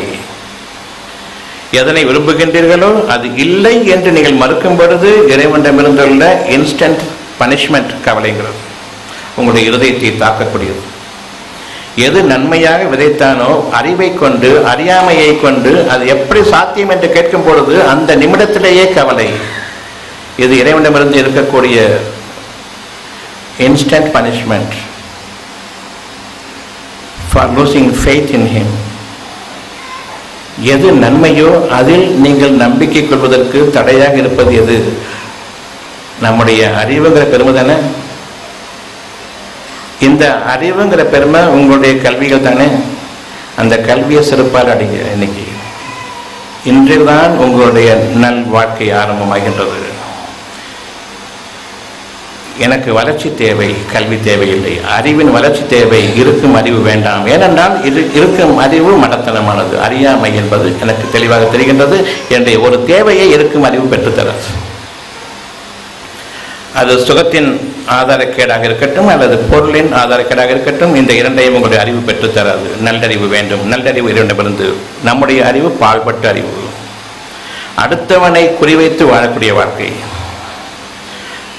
அடுத்தவனுடைய வீழ்ச்சியில் என்னுடைய வளர்ச்சி இருக்கிறது, அடுத்தவனுடைய சாவில் என்னுடைய வாழ்க்கை இருக்கிறது. இது பிசினஸ் மந்திரம் இல்லையா? இதுவும் ஒரு வாழ்க்கை. ஒவ்வொருத்தனும் அடுத்தவனுக்கு நயவஞ்சகனும் துரோகமாகவும் இருக்கும் பொழுது உங்களுக்கு நல்லறிவு எப்படி கிடைக்கும்? தனித்து வாழுங்கள். இறைவன் ஒருவன் போதுமானவன். வானங்களையும் பூமியையும் படைத்து அவை ஒவ்வொன்றுக்கும் தன் புறத்திலிருந்து உணவளித்துக் கொண்டும் வாழ்வளித்துக் கொண்டிருக்கூடிய அவன் என்னை படைத்த பிறகு வாழ்வளிக்க சக்தியற்றவனாக போய்விட்டான். ஒரு அற்பமான அறிவை கொடுத்தான், ஒரு உதாரணத்தை, ஒரு சோதனைக்காக. அது போதும், நான் இறைவனை மிஞ்சிவிட்டேன் என்ற அளவுக்கு நாம் ஆகிவிடுகின்றோம். இறை உணர்வுகள் என்பது நன்மையை நம்புவதாகும். அந்த இறை உணர்வுகள் இருதயம் சம்பந்தப்பட்டது. அந்த இருதயத்தை கோயிலாக மாற்றாத வரையில் நாம் எந்த நன்மையையும் அடையப் போவதில்லை. அந்த கோயிலில் தங்குங்கள், நன்மையில் தங்குங்கள். அங்கு உங்களுக்கான எண்ணங்கள் உங்களை செயல்படுத்தும். எண்ணங்கள் உங்களை செயல்படுத்துகின்றன, எண்ணங்கள் உருவாகின்றன, எண்ணங்கள் இருக்கிறது. எனக்குள் ஒரு எண்ணம் இருக்கிறது. எண்ணம் என்பது மறைவானது, இருக்கிறது என்பது வெளிப்படையானது. ஏற்கனவே அது உங்களுக்கு அமைந்து விட்டது, நீங்கள் அமைக்க வேண்டாம். எனவே பொறுமையை மேற்கொள்ளுங்கள், நம்பிக்கையோடு. அந்த எண்ணங்கள் தோன்றுகின்றன, அது உருவாக இருக்கின்றன. எண்ணங்கள் உருவாகின்றன, எண்ணங்கள் உருவாகின்றன. எண்ணங்கள் என்பது மறைவானது, உருவாகின்றன என்பது நீங்கள் அறியாத விதத்தில் உங்களுடைய நன்மைகளாக உங்களுக்கு முன் தோன்றுவதாகும். ஒவ்வொரு நன்மையும் உங்களை வந்தடையும். இருதயத்தை நீங்கள் கோயிலாக மாற்றிக்கொள்வீர்களானால், அதை விட்டுட்டு சர்ச்சு, மாஸ்க்கு, கோயில் போயின்னு சொன்னால் உங்களுக்கு எதுவுமே இல்லை. மனமே கோயில் என்பது சும்மா சொன்னாங்க. அதை எப்படி பொய்யாக்கணும்? சில பேர் நான் இந்த அடையாளத்தோடு நான் இருக்கிற இந்த ஆடி தொப்பி வச்சுக்கிட்டு நான் பக்தியாளன்னு காமிச்சிக்கிறேன். சில பேர் விபூதி பட்டை எல்லாம் போட்டு நான் பக்தியாளன்னு காமிச்சிக்கிறாங்க. சில பேர் சிலுவை அணைஞ்சிக்கிட்டு நான் பக்தியாளன்னு காமிச்சிக்கிறேன். போட்டி போட்டுருங்க, மனுஷங்களுக்குள்ளே போட்டி போட்டுக்கிறாங்க. நான் பக்தியாளன்னு காமிச்சிக்கிறது இல்லை. உண்மையான பக்தி இருந்ததுன்னு சொன்னால் மனசுக்கு தெளிவு முகத்தில் பிரதிபலிக்கணும். கவலை இல்லாத அந்த நிம்மதியான முகத்தில் பிரதிபலிக்கணும். நீங்கள் பயபக்தியாளர்களாக உங்களை இறைவன் ஏற்றுக்கொண்டானா இல்லை என்பதற்கு உங்களுடைய பயத்தையும் பக்தியையும் இறைவன் ஏற்றுக்கொள்ள வேண்டும். நீங்கள் காட்டிக்கொண்டு திரிவதில் இல்லை, நாம் நம்மை ஏமாற்றிக் கொண்டிருக்கின்றோம். பக்தி என்பது இறைவன் ஏற்றுக்கொண்டால் அந்த பக்தியினுடைய அடையாளம் முகத்தில் நிம்மதி பிரதிபலிக்கும். Face is the index of the mind. மனதினுடைய அந்த தன்மை முகத்தில் பிரதிபலிக்க வேண்டும். அந்த முகத்தில் அமைதி கொண்டிருந்தால் இறைவனுடைய நற்பாக்கியம் இருக்கிறது. அந்த முகத்தில் கவலையோ, பயமோ, ஆத்திரமோ, அவசரமோ, கோபமோ இருந்தால் ஷைத்தான் தீண்டிருக்கின்றான். ஆகவே நான் என்னுடைய அங்க அடையாளங்களுடன் உட்கார்ந்து கொண்டு கோபப்பட்டு பேசிக்கொண்டிருந்தால் எனக்கும் இறைவனுக்கும் சம்பந்தம் இல்லை. எனக்கும் ஷைத்தானுக்கும் இடையே நிறைய தொடர்பு இருக்கின்றது, நெருக்கமான தொடர்பு இருக்கிறது என்பது பொருளாகும். நன்மையை ஏற்றுக்கொள்ளக்கூடிய அந்த உங்களுடைய அறியாமை நீக்கப்பட்டு உங்களுடைய பணிவின் பக்கம், நன்மையை ஏற்றுக்கொள்ள வேண்டும் என்ற பணிவின் பக்கம் நாம் திரும்ப வேண்டும். நாம் பணி உடையவர்களாக இறைவனுக்கு பணி செய்பவர்களாக வாழ வேண்டும். பணி உடையவர்கள் இறைவனுக்கு பணி செய்பவர்கள், இறைவன் உங்களுக்கு உதவுவதற்காக உதவி செய்பவர்கள். நீங்கள் அவனை ஏற்றுக்கொள்ளக்கூடிய பக்குவத்தை நீங்கள் கொண்டிருப்பதன் காரணமாக அதிகமாக தன் நல்லிருந்து உங்களுக்கு கொடுப்பான். அவனுடைய நல்லாசி உங்கள் மீது தான் இருக்கின்றது. என்ன வேண்டும் என்று கேட்டால் நன்மையை தவிர நீங்கள் கூடாதீர்கள். குழப்பமான பேச்சு வேண்டாம். உங்களை இதயத்தில் வைத்துக் கொள்ளுங்கள். நன்மைகள் அவ்வளவு அங்கு இருக்கின்றன. நன்மைகளின் மீது நீங்கள் வாழ்ந்து வாருங்கள். உங்களுக்கான மேலான வாழும் தளம் அங்கு இருக்கின்றது. அந்த மேன்மையான வாழும் தளம் என்பது இருக்கக்கூடிய அறிவை கொண்டு நீங்கள் நடைமுறைப்படுத்த முடியாது. உங்களுக்கான அறிவின் வளர்ச்சி இப்பொழுது ஆரம்பமாகின்றது. நீங்கள் 21ஆம் நூற்றாண்டில் வாழ்ந்து கொண்டிருந்தாலும் சரி, 21,000 நூற்றாண்டில் வாழ்ந்து கொண்டிருந்தாலும் சரி, அப்பொழுதும் அறிவு மட்டம்தான். வளர்ச்சி தேவை. அறிவு வளரக்கூடியதாக இருக்கின்றது. வளர்ச்சியின் மீது நீங்கள் உங்களுடைய எண்ணங்களை மேற்கொள்ளுங்கள். எனவே அறிவு என்பது அறியாமையாகும். நீங்கள் படிப்பாக, பட்டுப்போன படிப்பாக நீங்கள் வைத்துக் கொண்டிருக்கின்றீர்களே, அவ்வளவும் படிப்பாகும். அதுக்கு என்ன அர்த்தம்? பட்டுப்போன படிப்பு. ஏற்றுச் சுரைக்காய், அவ்வளவுதான். சாதாரணமாக ஒவ்வொரு விஷயத்திலிருந்தும் நாம் தெளிவுபடுத்தப்பட்டுக் கொண்டிருக்கின்றோம். வார்த்தைகள் என்பது பழமொழிகள் அல்ல. அந்த பழமொழிகள் என்பது பழைய மொழி அல்ல. என்றுமே உங்களுக்கு நன்மையை உரைக்கக்கூடிய தூய்மையான சத்திய வாக்குகளாகும், இறைவன் அறிவித்த வாக்குகளாகும். எந்த ஒரு பழமொழியையும் வீணாக நீங்கள் தூர வீசிட வேண்டாம். உங்களுடைய எண்ணங்கள் பிரதிபலிக்க வேண்டும் சத்தியத்தின் மீது. அந்த பிரதிபலிப்புகள் உங்களுடைய நோய்கள் அனைத்தையும் நீக்க வேண்டும். நீங்கி விட்டது எப்பொழுது நீங்கள் நம்பிக்கை கொள்வீர்களானால் உங்களுடைய நோய்கள் உங்களை விட்டும் நீங்க வேண்டுமா, நீங்கக்கூடாதா?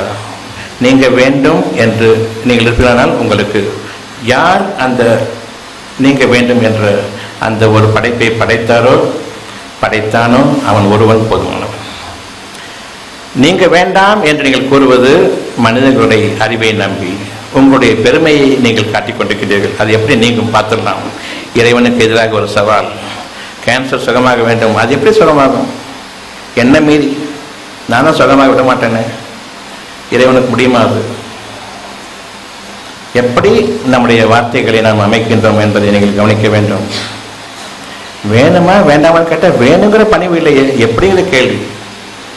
எனவே இவர்களுக்கு இவர்களுடைய அந்த பெருமையின் காரணமாக, தீய குணத்தின் காரணமாக நெருப்பின் வேதனையில் அவர்கள் இருப்பார்கள் இறுதி வரையில். இந்த உலகத்திலும் நெருப்பின் வேதனை தான். மனம் வெந்து வேக்கடாக ஆகிவிடும். அப்படிப்பட்ட ஒரு வாழ்க்கை உண்டு. தீமையை விரும்ப வேண்டாம், நன்மை விரும்புங்கள். தீ அதனை மெய்யென்று கருத வேண்டாம். தீமை எது நெருப்போ அதுதான் உண்மையான வாழ்க்கை என்று நாம் ஆக்கிக்கொள்ள வேண்டாம். தீயை மெய்யாக ஆக்கிக் கொள்ளாதீர்கள். தீமை உங்களை அது தீண்டிவிட்டது. மை என்பது களங்கமாகும். நெருப்பை விரும்பியதன் காரணமாக, நெருப்பை நீங்கள் சத்தியம் என்று கூறியதன் காரணமாக அது உங்கள் மீது மையாக களங்கமாக ஆகிவிட்டது. தீயை மெய்யாக ஆக்க வேண்டாம். தீமை உங்களை தீண்ட வேண்டாம். நம்பிக்கை கொண்ட மக்களாக நீங்கள் இருப்பீர்களானால் உங்களுடைய இருதயத்தில் இறைவனுடைய நல்லாசி இருக்கின்றது. சுகம் வேண்டும். அதற்கான ஆதாரம் அது எங்கிருந்து படைக்கப்பட்டதோ, அது நன்மையா தீமையா? நன்மை வேண்டும். நன்மை தான் ஆதாரம். அது நன்மை இருந்தால் அதுதான் ஆதாரமாக இருக்கின்றது. அதில் கெட்டது இருக்குமானால் நிச்சயமாக ஆதாரம் இல்லை. அது நாம் விரும்புபவர்கள் இல்லை. ஆகவே நன்மையான அந்த எண்ணங்கள் எங்கு உருவாகின்றதோ அந்த ஆதாரத்தை நீங்கள் கொள்ளுங்கள். அந்த ஆதாரம் உங்களுடைய கோயிலாகும். அங்கு அசரீதியாக உங்களுடைய இருதயங்கள் என்று உருவாகக்கூடியது. எந்த மனிதனாலும் முடியாத ஒரு வார்த்தை சுகமாக வேண்டும் என்று அங்கு இருக்கின்றது. ஆக இறைவனை நம்பிக்கை கொள்கிறானால் நிச்சயமாக இறைவன் சகலவற்றின் மீது ஆற்றல் மிக்கவன், பேராற்றல் மிக்கவன் என்பதை நீங்கள் அந்த அடிப்படையில் இறைவனை நீங்கள் நம்புகிறானால் நம்புங்கள். அப்படி இல்லை என்றால் இறைவன் உங்களுக்கு இல்லை. நீங்கள் எத்தனை கோயில்கள் ஏறி இறங்கினாலும் சரி, மஸ்ஜிதுகள் ஏறி இறங்கினாலும் சரி, மக்காவுக்கு போனாலும் சரி, மதீனாவுக்கு போனாலும் சரி, வேளாங்கண்ணிக்கு போனாலும் சரி, உங்களுக்கு இறைவன் இல்லை. மனம் என்பது சாதாரண கோயில் அல்ல.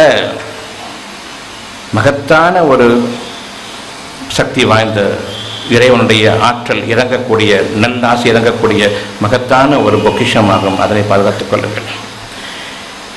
இப்பொழுது யாரெல்லாம் உங்களுடைய இருதயத்தை கோயிலாக அமைத்துக் கொண்டு அதில் இறைவனுடைய நல்லாசி சுகமாக வேண்டும், சுகம் வேண்டும், நன்மை வேண்டும் என்று இருக்க, அதன் எப்படி என்று கேட்காமல் நீங்கள் டோட்டல் சரண்டர், இந்த வார்த்தைக்கு சரண்டர் ஆகிறீங்களோ, சாஷ்டாங்கமா நமஸ்காரம், இது பேர் தான். இதை விட்டு சும்மா கீழே விழுந்து நடிச்சு காட்டாதீங்க, நான் நமஸ்காரம் பண்ணிட்டேன். எப்படி என்ற கேள்வி கேட்காமல், இரண்டாவது பேச்சுக்கு இடமில்லாமல் இறைவனுடைய வார்த்தைக்கு அடிபணியுங்கள். ஏற்றுக்கொண்டேன் என் இறைவனே, என்னை நல்வழிப்படுத்து. இன்று முதலாக உங்களுடைய நோய்கள் நீங்கும். மருந்துகளையும் மாத்திரைகளையும் தூர வீசுங்கள். மனிதனுடைய அறிவை, அது பட்டுப்போன படிப்பு, பட்ட படிப்பு வேண்டாம். மனிதனுடைய அறிவு ஒரு அறியாமை வேண்டாம். இறைவனுடைய அந்த மகத்தான ஞானங்களோடு கூடிய ஆற்றல் மிக்க அந்த எண்ணங்களை நீங்கள் கொள்ளுங்கள். எண்ணங்கள் உங்களை வழிநடத்தும். அந்த எண்ணங்களுக்கு மீறி எதுவும் நிகழாது. நன்மையை மட்டுமே கொள்ளுங்கள், தீமையை மேற்கொள்ள வேண்டாம்.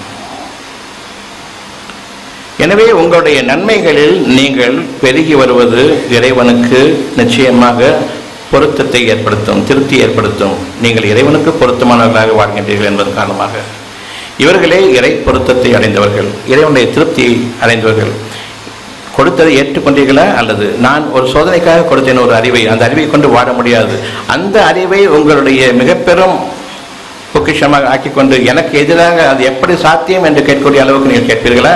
அல்லது ஏற்றுக்கொள்கின்றீர்களா? உங்களால் சாத்தியம் இல்லாததை நான் கூறுகின்றேன், சுகமாக வேண்டும் என்று இறைவன் கூறிக்கொண்டிருக்கின்றான். அது ஒவ்வொருடைய மனதிலும் நன்மையாக இருக்கின்றது. ஏற்றுக்கொண்டீர்களா இல்லையா? இது உங்கள் மீது நன்மையாக அமைய வேண்டும். எந்த ஒரு மனிதனையும் பின்பற்றாதீர்கள். உங்களுடைய மனதில் இறைவனுடைய நல்லாசிகள் இறங்கிக் கொண்டிருக்கின்றன, அதனை மட்டும் பின்பற்றுங்கள். ஏற்றுக்கொண்ட பிறகு சந்தேகிக்காதீர்கள். இறைவனை ஏற்றுக்கொண்ட பிறகு சந்தேகத்தில் என்ன அர்த்தம்? பெரு இறைவனை ஏற்றுக்கொண்டாகிவிட்டது. நல்ல வார்த்தை, ஏற்றுக்கொண்டேன். நம்பிக்கை கொண்ட பிறகு சந்தேகம், அது பேர் என்ன? நம்பிக்கை துரோகம். எப்பொழுது நன்மையை ஏற்றுக்கொண்ட பிறகு சந்தேகம் கொள்கின்றீர்களோ தெய்வ குற்றத்திற்கு ஆளாகிவிட்டோம். இறை துரோகிகளாகவும் நம்பிக்கை துரோகிகளாகவும் ஆகிவிட்டதன் காரணமாக நன்மைகளை எதிர்பார்க்க வேண்டாம். இப்பொழுது பாவ மன்னிப்பு கேளுங்கள். என் இறைவனே, உன்னை எதிர்த்ததற்காக நீ என்னை பாவத்தை மன்னிப்பாயாக. உங்களுடைய நன்மைகளில் நீங்கள் அதிகமாகி வாருங்கள். உங்களுடைய இருதயங்களில் குடிகொண்டால் தவிர முடியாது. மூளையில் இருந்து இறங்கிவிடுங்கள். மூளை இருதயத்தின் மீது ஆதிக்கம் செலுத்தக்கூடாது. இருதயம் மூளையின் மீது ஆதிக்கம் செலுத்த வேண்டும். உங்களுடைய தலைக்கணம் எல்லாமே அறிவுதான். சோதனைக்காக கொடுக்கப்பட்டது. இந்த அறிவு கொடுக்கப்பட்டதன் காரணம், இந்த அறிவை கொண்டு நீங்கள் வாழ முடியாது என்பதை அறிந்து கொள்வதற்காக வேண்டி. அது தெளிவாக அறிந்து கொண்ட பிறகும் இதில் தான் நான் வாழ்வேன் என்று நீங்கள் கூறிக்கொண்டிருக்கும் பொழுது பிரார்த்தனை உங்களுக்கு இல்லை என்பதையும் என்று அறிந்து கொள்ளுங்கள். உங்களுடைய அறிவு மூடலாகி போய்விட்டது. இனிமேல் இந்த அறிவை கொண்டு வாழ முடியாது என்பது தெளிவாக தெரிந்த பிறகும் இறைவன் கொடுத்த அந்த நல்லாசியை, நற்செய்தியை நீங்கள் உங்களுடைய அறிவை கொண்டு மறுப்பீர்களானால் முடியாது, அல்லது சேலஞ்ச் பண்ணுவீங்கன்னு சொன்னால் அது எப்படி சாத்தியம் என்ற கேள்வி நீங்கள் கேட்பீர்களானால் நிச்சயமாக நீங்கள் வெகு தொலைவிலாக்கப்பட்டு விட்டீர்கள். இனி இறைவனுடைய நற்கிருபையோ நல்லாசியோ இல்லை. அப்படிப்பட்ட ஒரு நிலை ஏற்படும் பொழுது உடனடியாக நீங்கள் அதனை அதனாலே நீங்கள் வெளிப்படையும் பொழுது பாவ மன்னிப்பு தேடுங்கள். பெரும்பாலும் நாம் எதிர்ப்பவர்களாக இருக்கின்றோம். முதலில் பாவ மன்னிப்பு, பிறகு விரும்புங்கள். என் இறைவனே, என் பாவங்களை மன்னிப்பாயாக. உன்னை நம்பாததன் பாவத்தை மன்னிப்பாயாக. உன்னை எதிர்க்கக்கூடிய அந்த கெட்ட அறிவின் மீது நான் நினைத்திருக்கின்றேன், என்னை விளக்குவாயாக. நீங்கள் விளக்க மாட்டீங்க. எல்லா நன்மைகளும் நீங்கள் முயற்சி செய்ய வேண்டாம், நம்புங்கள். இறைவன் உங்களை அந்த நல்வழியில் சேர்ப்பான். நன்மை யாவும் இறைவனிடமிருந்து. உங்களுடைய முயற்சியின் காரணமாக தீமைகளை மட்டும்தான் நீங்கள் சம்பாதிக்க முடியும். ஏனென்றால் அறிவை கொண்டு நீங்கள் செயல்படுபவர்கள். அறிவோ உங்களுடைய வாழ்க்கைக்கு உதவாது. அறிவு என்னுடைய வாழ்க்கைக்கு உதவாது என்பதை நான் அறிகிறேனா இல்லையா? அறிய முடிகிறதா இல்லையா? இவ்வளவு உதாரணங்களுக்கு பிறகும். ஆகவே அறிவை யார் நம்புகின்றார்களோ அவர்களுக்கு கடவுள் இல்லை. யார் கடவுளை நம்புகின்றார்களோ அவர்கள் அறிவை விளக்க மாட்டால் அடிப்பார்கள், பெருமை கொள்ள மாட்டார்கள் என்பது அதனுடைய பொருளாகும். நன்மையை எதிர்க்க மாட்டார்கள். தனக்கு சக்தியில்லை என்பதன் காரணமாக நன்மையை எதிர்க்க மாட்டார்கள். இப்பொழுது உங்களுடைய சொந்த நம்பிக்கையின் மீது நீங்கள் வாழ்ந்தவர்கள். அந்த நம்பிக்கை உங்கள் இறைவன் உங்களுக்கு கொடுத்த நல்லாசிகளும் நற்செய்தியும். அந்த நற்செய்தியின் மீது நம்பிக்கை கொள்ளுங்கள் என்று முதலாக உங்களுடைய வாழ்க்கை செழிப்படையட்டும். அந்த வாழ்க்கை செழிப்படைகிறதா இல்லையா என்பது உங்களுடைய முகங்களை கொண்டு பார்க்க முடியும். கவலை தீண்டிருக்கிறதா அல்லது அமைதி குடிகொண்டிருக்கின்றதா? கவலையை தீண்டினால் உங்களுக்கு வாழ்க்கை இல்லை. அமைதி குடிகொண்டிருந்தால் அழகான வாழ்க்கையை எதிர்பார்த்திருங்கள். நிச்சயமாக அது உங்களுக்காக விதிக்கப்பட்ட அந்த தருணத்தில் நிறைவேறும். எனவே பொறுமையை மேற்கொள்வீர்களாக. மிக அழகான சாமி கும்பிடுதல், ஜபித்தல் அல்லது தொழுகை என்னவென்றால், நன்மையின் மீது நம்பிக்கை கொண்ட பிறகு பொறுமையை கொண்டு எதிர்பார்த்துங்கள். பொறுமை அழகான வர்ஷிப்பிங் மெத்தட், இறைவனை வழிபடக்கூடிய அழகான வழிமுறை, செயல்பூர்வமான வழிமுறை. நம்பிக்கை கொண்டு பொறுமையை மேற்கொள்ளுதல். நம்பிக்கை கொண்ட பிறகு நன்மையை நம்பிக்கை கொண்டு விட்டீர்கள், இறைவன் ஏற்றுக்கொண்டான். இனி பொறுமை வேண்டும். அந்த பொறுமையை பிரார்த்தனையாக ஆக்கி கேளுங்கள். என் இறைவனை, பொறுமையை கொண்டு உதவி செய். மனிதர்களின் அறியாமையிலிருந்தும் என்னை பாதுகாத்துக்கள். அதாவது அவர்களுடைய கல்வி அறிவு எங்களை தீண்டாமல் பாதுகாத்துக்கள். இந்த கல்வி அறிவு அவ்வளவு அசிங்கமானது. ஏற்றுச்சுரைக்காய் உதவே உதவாது. இது அழகான தமிழ் மொழி. ஏற்றுச்சுரைக்காய் வாழ்க்கைக்கு உதவாது. இதனை இப்பொழுது நாம் அறிய முடிகின்றது. சத்தியமான வாக்கு. இதுவரையில் பழைய மொழிகளாக உதவாக்கரை மொழிகளாக நாம் ஆக்கி கொண்டு விட்டோம். இப்பொழுது அது மீண்டும் உயிர் பெறுகிறது. ஏற்றுச்சுரைக்காய் உதவாது. உதவாக்கரத்தனத்தை நாம் மேற்கொண்டிருந்தோம். எனவே நாம் உதவாதவர்களாக ஆகிவிட்டோம். நமக்கு நாமே உதவி செய்ய முடியாதவர்களாக ஆகிவிட்டோம். இன்று நாம் நம்முடைய இருதயத்தின் பக்கம் திரும்புகின்றோம். மனமே கோயில். இதுவும் அழகான மொழி, ஞானமிக்க மொழி, ஆன்மீக மொழி, பழமொழி அல்ல. இப்பொழுது உங்களுடைய இருதயத்தின் பக்கம் திரும்புங்கள். அங்கு எது நன்மையோ அதனை ஏற்றுக்கொள்ளுங்கள். அவ்வளவுதான். பிறகு பொறுமையை மேற்கொள்ளுங்கள். என் இறைவனை, நான் எதனை ஏற்றுக்கொண்டேனோ அதன் மீது நம்பிக்கை எனக்கு உறுதிப்படுத்தி கொடுப்பாயாக. மனிதர்கள் என்னை வழிகெடுத்துவிடாமல் நீ பாதுகாத்துக்கொள். மனிதர்களை விட்டும் நீ என்னை பாதுகாத்துக்கொள். பொறுமையை கொண்டு உதவி செய். இதற்கப்பால் நமக்கு வாழ்க்கை இல்லை.